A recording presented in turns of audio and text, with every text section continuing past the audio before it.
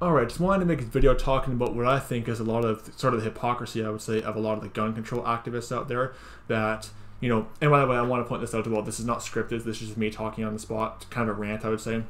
And also I need to point out something as well, pacifism is not scriptural whatsoever. Pacifism is, I would say, a heresy, which, you know, I could say more on that, but I'm not gonna. But the bottom line is that a lot of these gun control activists are hypocrites. Why?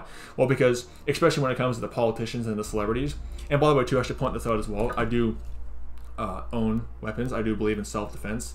So, you know, if someone tries to mug me or rob me or attack me, well, you know, get ready for a world of pain. But the truth is that a lot of these gun control activists, you know, especially like I said, when it comes to celebrities or the politicians, see, these are people who say that you should be disarmed, you should not be able to basically defend yourself. You know, they're against essentially self-defense, just, oh, wait for help to come. Meanwhile, they want to also disarm, they want to also defund the police too. So, you know, a bit of a contradiction there, but they say you should just wait for help.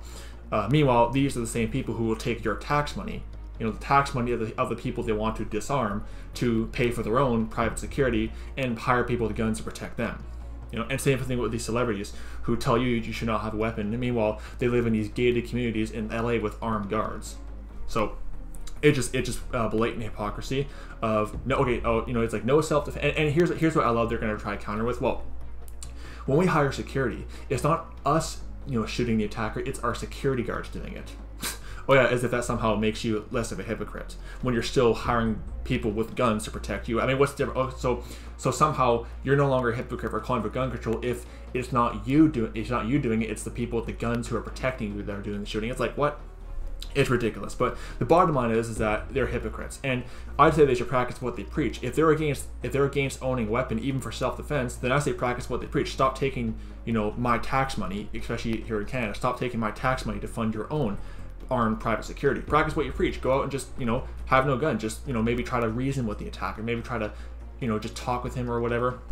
Yeah, it's ridiculous. So yeah, like I say, practice what you preach. If you're against having guns, well then don't hire people with guns to protect you. Don't take my tax money to fund it, by the way, too. Like, here's the irony. They're taking the tax money of the people they want to disarm to fund their own armed security. So anyway, the bottom line is that these gun control activists, they're hypocrites.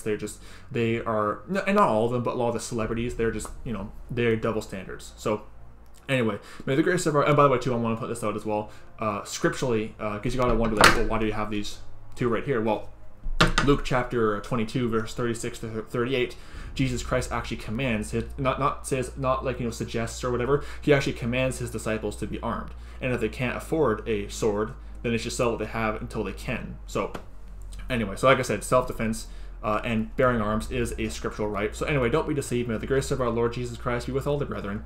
Goodbye.